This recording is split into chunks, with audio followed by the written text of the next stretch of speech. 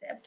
Let me move on to the second part of my lecture, which is about citizenship law. And in doing in this section, I would be focusing on the citizenship law in India.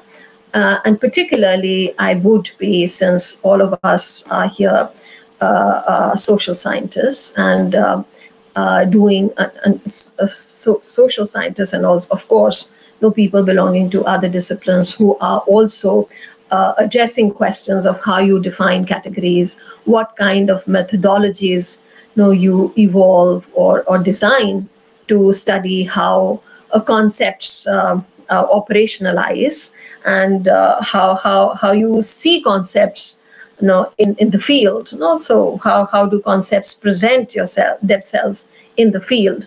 So let me, in this particular section of my lecture, also present to you a methodological conundrum. So this would be a discussion. This section of the lecture would be a discussion around the citizenship law, but it would also push us towards thinking of what would be an appropriate way of understanding citizenship in the contemporary context. So that would be the problem that we would be addressing. And since we are talking about citizenship through the ways in which it has evolved in India, and the debates which have accumulated around citizenship in India through the law of citizenship, I would first of all very briefly lay down before you how I use this category of law. And I use this category of law for the discussion in this section in two ways.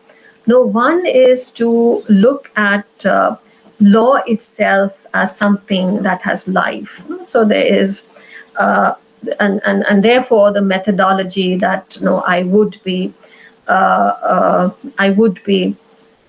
presenting before you is to submit law to an anthropological scrutiny, so that law itself becomes a subject of inquiry. So how has law developed over a period of time? What are the signposts through which law has evolved over a period of time? And what do these signposts tell us? So how do we connect these different signposts in the life of a law? So which would again mean that citizenship is not static. And even if we were to look at citizenship in terms of status, how is it that law tells us what kind of status this is? So the one way in which I would be using citizenship, the law of citizenship, is to subject it to an anthropological inquiry, which would mean that I would consider the law itself as the citizenship law itself as a live subject. The second way in which I would look at the law of citizenship is to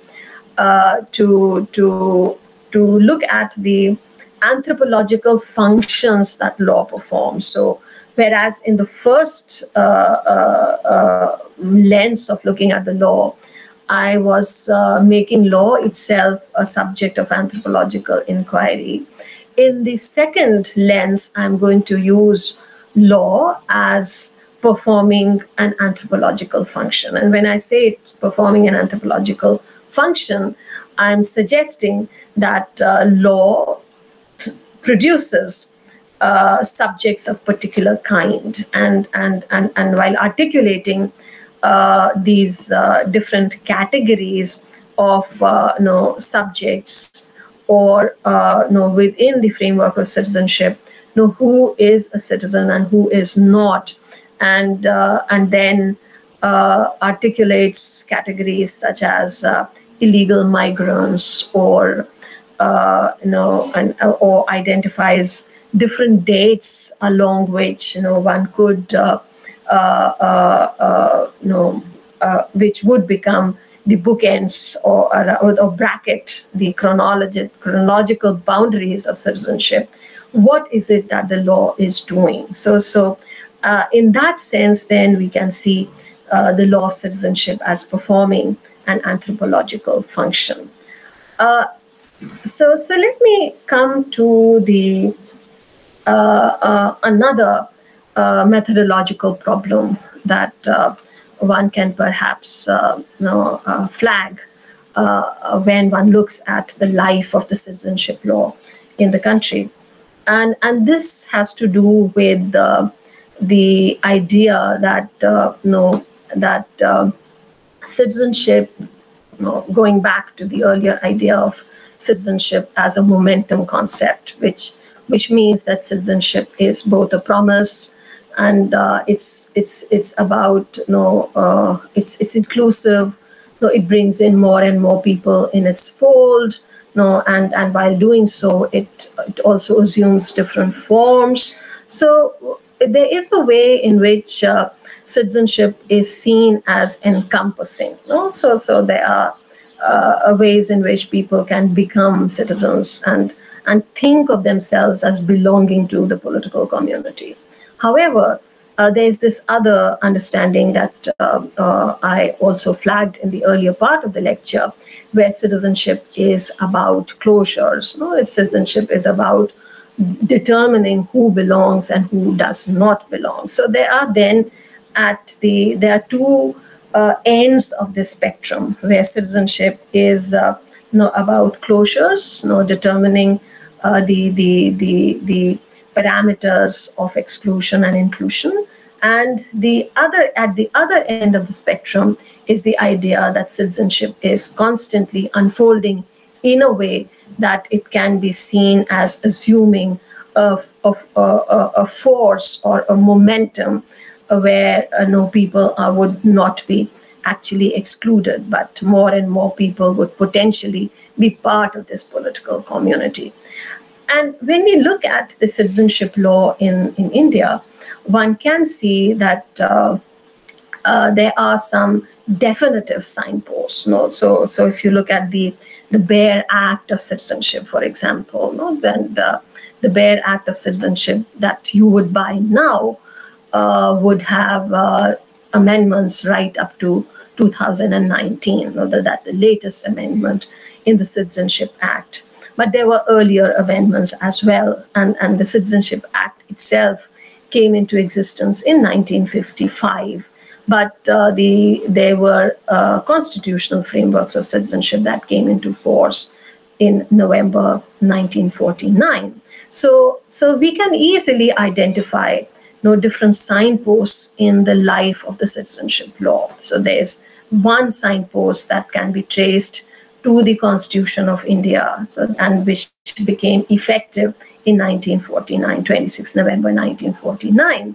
But before that, however, there are antecedent moments to this particular historical signpost, where the debates around citizenship in the Constituent Assembly would constitute another temporal site, around which the principles of citizenship were being discussed and determined. What are the legal forms that citizenship would take, and what should the law of citizenship look like, or the question whether the Constituent Assembly was framing a law of citizenship, which was not what the Constituent Assembly was supposed to do, or articulating the principles around which the law of citizenship would be framed by a future parliament. So those were some of the debates that were taking place in the Constituent Assembly. So the Constituent Assembly debates, the constitutional frameworks that eventually came into force in 1949, November 1949, then a hiatus, and 1955, the citizenship law comes into existence. And then in 1985-86, there is another moment of change or transition in the citizenship law, which addressed itself to the specific context of Assam. And then again, 2003 was another signpost, which I consider a hinge point in the life of the citizenship law. And then further on, there's another signpost of the 2016 and 2019 moment in the citizenship life of the citizenship law, where other momentous changes are brought into the Citizenship Act. Now, if one was to look at these different signposts and see how they tie up together, there would perhaps be two ways of looking at it. And earlier, before the 2016 and 2019 amendments were being discussed, and they came into the 2019 amendment came into force, it was perhaps easy to, or there was perhaps a way in which two kinds of ways of looking at citizenship presented themselves. So the one was to look at citizenship at its founding moments, the constituent moment, where the citizenship was seen as inclusive. So the Constituent Assembly discussed the ways in which the returnees could be accommodated into citizenship. If you read this constitutional provisions of citizenship, the category of the migrant is never is a category that is articulated or placed in the constitutional text in a way where it allows for citizenship. So migration in the context of partition was seen as a process through which citizenship could be of a person could be decided. So people were migrating into citizenship. So there is a whole bureaucratic procedure post-partition where the enumeration of the displaced persons, the returnees, those who came on permits to India within a certain date that was identified in the constitutional text itself, were to be all accommodated into citizenship, and their names included in the electoral rolls so that they could become eligible to vote in the first and the second election. So right up to 1956, if you were to look at the archives of the citizenship section of the archives of the Home Department, you would find that the consultations among bureaucrats is to think of modalities through which displaced persons could be accommodated onto the electoral rolls and made complete citizens in some senses. So there is a beginning of citizenship where citizenship is construed as inclusive, as a condition which would accommodate people, and the bureaucratic concerns and the political concerns were largely around how to make as many people as possible citizens of the country. So we begin from an inclusive moment. 1955 Act takes this forward to identify a whole range of conditions which would enable people to become citizens, not only through the birth, through birth, which would be being born in the territory of India. So everybody who's born in the territory of India would be considered a citizen by birth. There is the entire category of descent, where you would be able to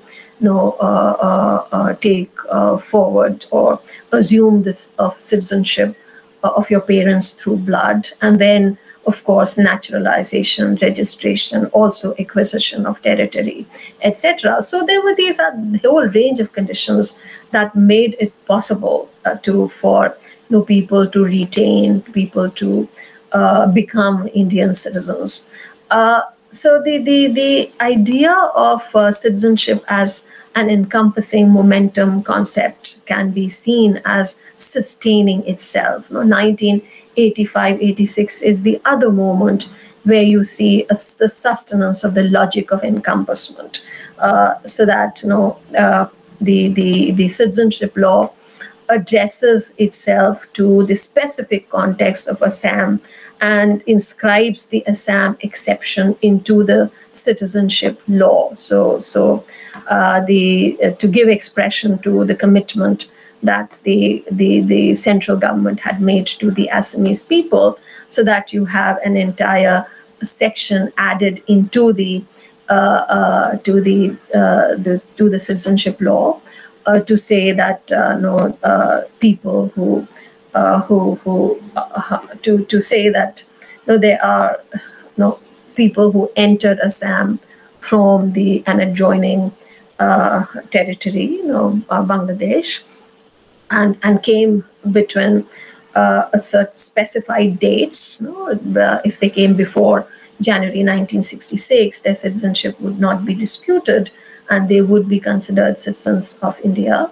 Those who came between 1966 and 1971 would be 24th March 1971, would be considered citizens of India when identified as such under the Foreigners Act, but they would be disenfranchised for 10 years, and for all other purposes, they would be citizens of India but without vote.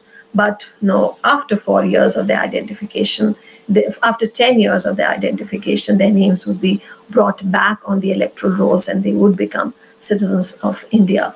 And then there was this 2003 amendment, which brought in the category of the overseas citizen of India, which then maybe if one was to see it as a continuing logic of encompassment and citizenship as a momentum concept, one would see the 2003 moment as a moment of encompassment, because it reflected the realities of a changed world, of the way in which the mobility of people and the flexibility that citizenship had assumed made citizenship deterritorialized, so that a person who had citizenship of another country could continue to have their links with their countries of origin through the overseas, the provision of overseas citizenship of India. So the 2003 moment could also be in some senses construed as a moment of encompassment. But this is one way of looking at this story, how do you connect the signposts. And I would argue that this is perhaps not the real story, because the story there's an analogous story that can also be told. So if you were to go back and look at the 1955 Act and see, what is it that the 1955 Act provided? It provided for different modalities of acquisition of citizenship, and there was this modality of citizenship which was associated with the idea or the principle of ius soli, where principle of birth associated with citizenship, where people born on the territory of India, with a few exceptions, could become citizens of India. So that was the point, at which we started, in our imagination of citizenship. Now, as we move forward, if you look at the Assam exception, for example, the Assam exception was, in the citizenship law, the inscription of Assam exception brought in, for the first time, the category of illegal migrants, in the citizenship law. And the category of illegal migrants was associated with the specific historical context of Assam. So that it said that people who came after 24th March 1971 would be identified under the IMDT illegal migrants determination of illegal migrants determination by Tribunals Act 1983, which is now repealed. And once they were identified under the IMDT Act, the people who are who identified as illegal migrants under the IMDT Act would be deported to Bangladesh. So within Assam, the amendment, created a graded hierarchy of citizenship, so that there would be an undisputed category of citizens who, and there would be this other residual category who would then also be divided, on the basis of when they entered Assam. There would be some who would become citizens, but after 10 years of their identification as people who came from Bangladesh, and identified as such under the Foreigners Act. But there would then be a section of people who would be identified under the IMDT Act. They would be considered illegal migrants for deportation. And since both these regimes of law, the Foreigners Act as well as the IMDT Act, both these regimes were to operate simultaneously, there would be a suspicion around the citizenship of a large number of people who would be ethnically different, who spoke a different language, who were not Assamia speaking, Bengali speaking, etc. So what the amendment actually did, through the Assam exception, was to bring in another chronological boundary of citizenship, into the Citizenship Act. So whereas for the rest of the country, the chronological boundary was different, for Assam, it became 24th March 1971. Alongside, there was a change in the citizenship by birth provision. So whereas in 1955, everybody was born in India would be an Indian citizen, in the 1986 amendment, a person who was born on the territory of India would be an Indian citizen only if one of her parents or his parents was also an Indian citizen. So we see now a movement towards, a steering away from the principle of jus soli and its qualification with the principle of jus sanguinis. So the principle of birth citizenship was constrained and made conditional upon parentage, partially, but there was a decisive movement at this point in time. If we go to the 2003 moment, the 2003 moment, which was the moment of deterritorialization of citizenship through the recognition of the category of the overseas citizen of India. But this was a deceptive category in the sense that, it did not allow for dual citizenship. It allowed only for the person who was the citizen of another country, but who was eligible or was to become a citizen of India in 1950, or whose parents were citizens of India, to acquire something like an overseas card, which would give this person certain privileges of a lifelong visa, of access to certain kinds of property or certain kinds of employment. But these were also constrained, in the sense that certain officers, political officers, were close to the OCIs, etc. So and there is an element of jus sanguinis again associated with the OCI, because the OCI is a person of Indian origin. It's not, the OCI cannot be a person who has the citizenship of India and perhaps another country, the United States of America, for example, and he can hold or she can hold passports of both the countries. So a person of Indian origin is the only person who can become an overseas citizen of India. Simultaneously, and this is something that I would want to emphasize, and this is why I look at the 2003 movement as decisive in the life of citizenship law in India, is that it introduced the category of illegal migrant in the provision of citizenship by birth, to say that a person born on the territory of India could be an Indian citizen only if both the parents were Indian citizens, or one of the parents is an Indian citizen and the other is not an illegal migrant. So this category of the illegal migrant introduced in the citizenship by birth provisions in the citizenship law becomes decisive, which we'll see later when the amendments to the Citizenship Act were introduced in 2016 and 2019. Now, a third change that I'd want to flag, which came in the 2003 moment again, and again became significant in the period 2015 onwards, was the provision that it was the responsibility of the state, if it wanted, that the Citizenship Act is very clear in this amendment. If you looked at Section 14A of the Citizenship Act, it says that the state may prepare a national register of Indian citizens and put in place the modalities that would be required to do so. And issue national identity cards to citizens who are identified as to those who are identified as Indian citizens. When the National Register of Indian Citizens is prepared. So the 2003 moment becomes important. For the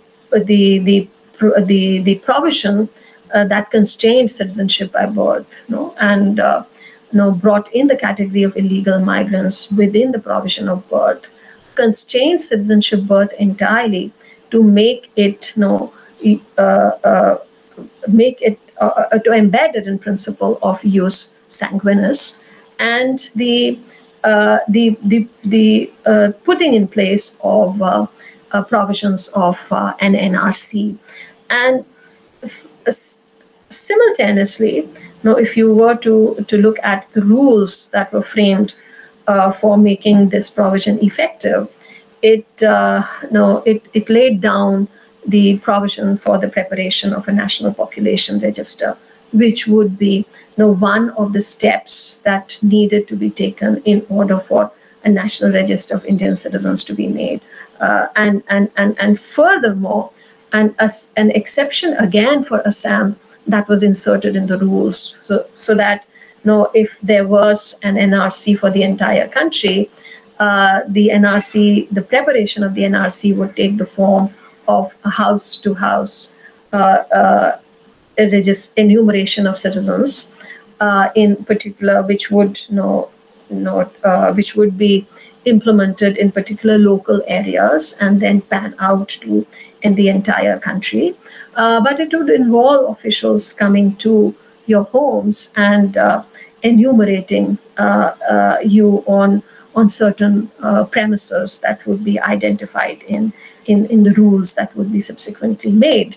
Now, in the case of Assam, there was an exception, and this exception was not only in terms of who would be considered an Indian citizen residing in Assam, but what would be the modalities of preparation of this NRC. And what we see in the case of Assam, the modalities of preparation introduced in an exception where those who wanted to be included in the NRC in Assam had to apply to do so. And while making this application, they had to give certain kinds of proof, so which would mean that there were innovations in the context of Assam, where something called a legacy data was brought into as legacy data was innovated. And legacy data would constitute of the NRC 1951, which was prepared only for Assam, and the electoral rolls right up to the midnight of 24th March 1971, and these together would constitute the legacy data. So whoever is applying for their registration on the NRC would have to give proof of their names being on the legacy data. So they need to show that they are on the NRC 1951, or any of the electoral rolls right up to 24th March 1971. And if their names are not there, they needed to, from a list of documents that had been specified, give linkage documents where they needed to provide evidence through specified documents their connection with people who were on the legacy documents. So there is, through this entire exercise of NRC, another maybe a conceptual interruption was brought into the way we think about citizenship, where a hyphenated citizenship, notion of citizenship was brought into existence, where a person would be primarily to prove that he or she was an Indian citizen, he or she had to first prove that she or he was legibly an Assamese citizen and had to provide evidence through documents that that the state required. And it's in an interesting formulation. If you were to read this book, Paper Citizens by Kamal Sadiq, he talks about the idea that states work with when they enumerate and identify citizens, that there is something called a distinguishability assumption, which means that the states would be able to make the distinction between citizens and non-citizens on the basis of documents. And in certain ways, it inverted the way in which the association of documents was seen with citizenship. So when one thinks about citizenship, and one thinks about documents that one possesses, most of these documents are in our possession, or we acquire those documents because we are citizens. So a voter ID card is available to us because we are citizens of the country, and the card enables us to perform an important responsibility of voting in an election. So, but the voter ID card assumed a different character and identity under the modalities of preparation of NRC in Assam. A voter ID card would not automatically be evidence of citizenship or proof of citizenship unless it provided also the link with the legacy documents. So who was the legacy person that you could prove, give evidence of your connection with, and therefore a certain bounded notion of citizenship has come into existence with the idea of citizenship, where citizenship can actually accommodate migrants if they have proof of citizenship, but it is bounded by the consideration that there is certain a boundary condition that reinforces those who belong and those who would not belong. And we would perhaps share everything, but first of all, we'll share it among ourselves. So the idea of boundary conditions and bounded citizenship, etc., has come into existence with the idea of the NRC. And therefore, I would say that, again, we see a movement towards closures of citizenship through the 2003 amendment, which there was the 1986 movement put that place in place for the first time. So through the constraints on citizenship by birth, through a graded idea of citizenship for Assam, the 2003 movement was decisive. It ensured that a bounded notion of citizenship was put in place. And this took place in the context of an NDA regime, which had an explicit agenda or explicit idea or imaginary of what Indian citizenship ought to look like. Now, if we move on from 2003 to 2016, and I would end my lecture with that discussion, the 2016, the CAB, which with certain changes was passed in 2019 as CAA 2019, made exceptions to the illegal migrants provision that had been put in place in the citizenship by birth provisions in 2003 to say that certain categories of people would be exempted from that. The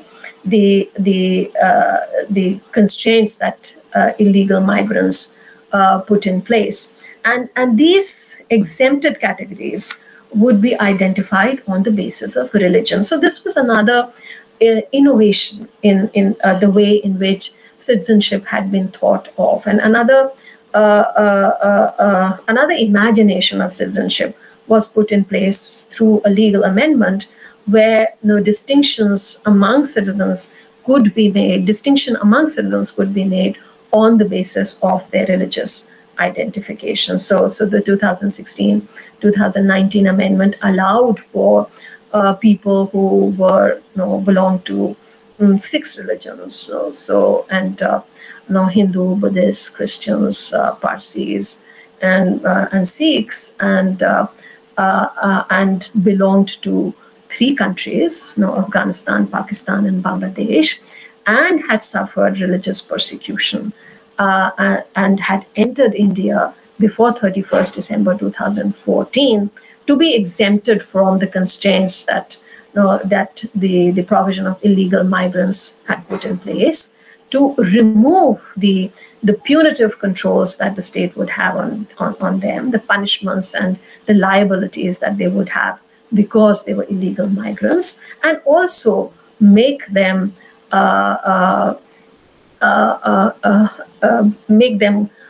eligible to apply for citizenship by registration. And of course there was a whole range of dispute that emerged around the 2016 amendment and 2019 amendment.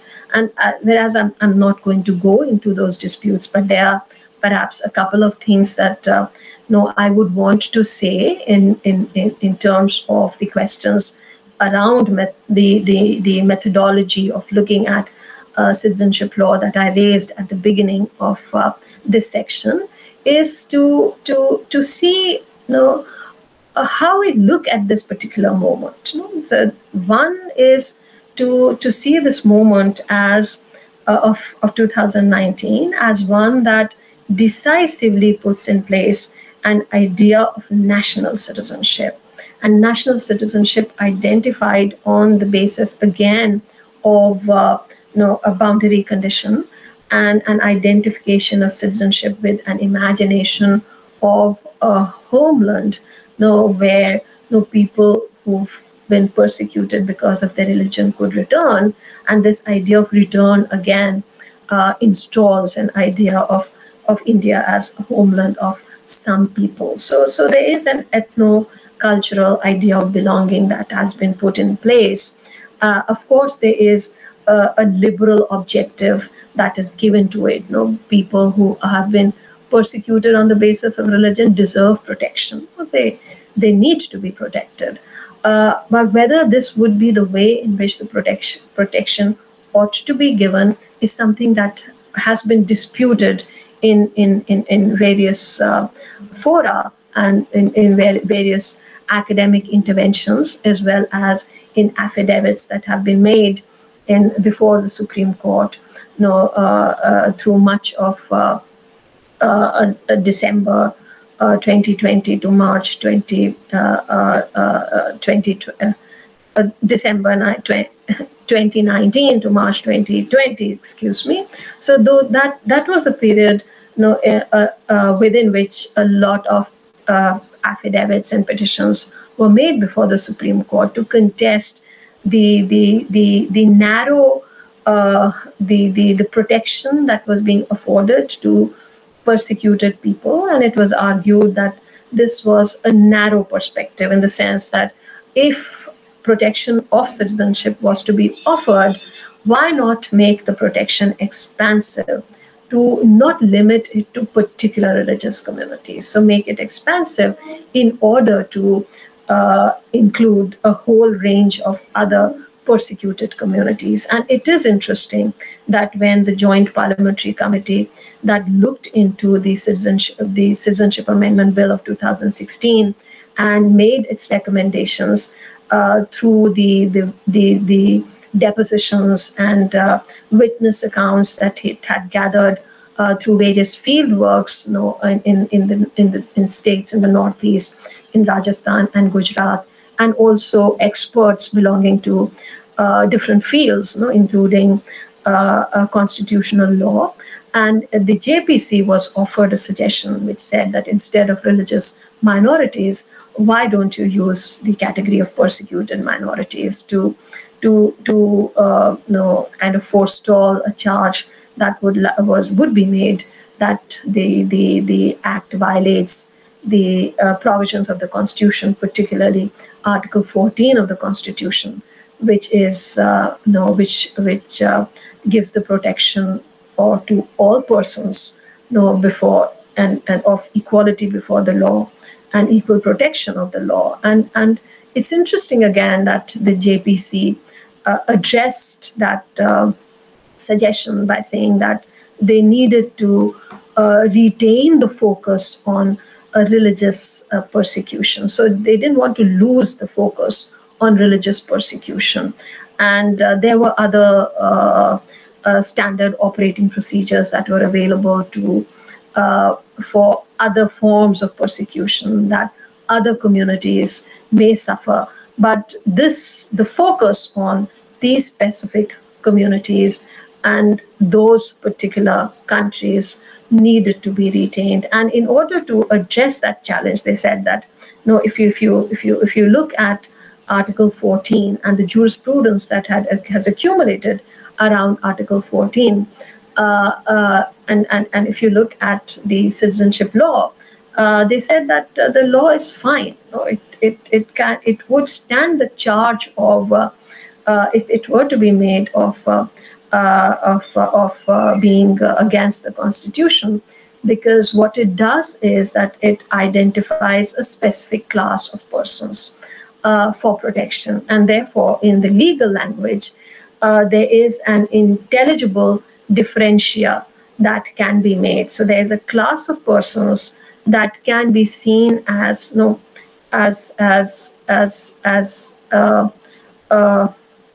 as different from other classes of persons, and the fact of religious persecution binds them together and gives them an identity. So there is an intelligible differentia that exists, and this differentia, in making that differentia, the state is reasonable. So this classification is reasonable on the ground that there is a specific objective of the act, and that objective is protection of religious minorities from persecution and offering the protection of citizenship in order to ensure that there is they do not suffer religious persecution, and therefore that objective is served through that differentiation, and therefore that differentiation is also reasonable.